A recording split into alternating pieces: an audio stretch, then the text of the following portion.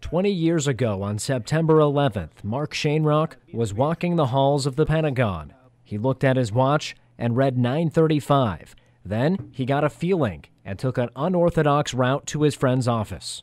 So I got to the C ring, and instead of going out to the E ring, I turned right, and I came down the C ring, and I was about right over here in this area.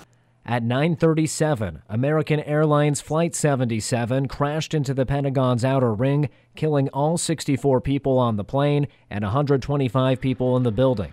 Shainrock was just 100 yards away.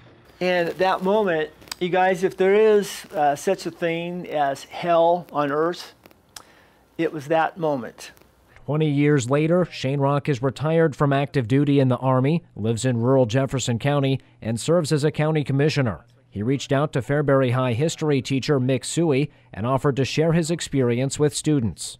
If there's one reason I believe that my life was spared the morning of 9/11, it is to come out and share that message with this rising generation, these wonderful young men and young women of today, that they can hear it from someone who actually lived it. Suey took the experience to another level, bringing his classes to the county courthouse to interact with veterans and help set up flags ahead of Fairbury's Founders Day celebration. They see and hear the respect for the flag and the country and the county and the city. So they're learning, especially today, learning a lot of things.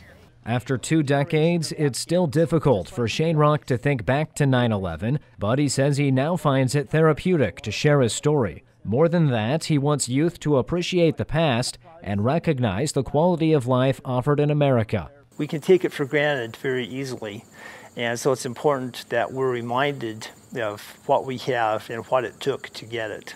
Thank you for your service, sir. Thank Appreciate you. it. Thanks for coming in and talking to us. Good questions. In Fairbury, Michael Shively, News Channel, Nebraska.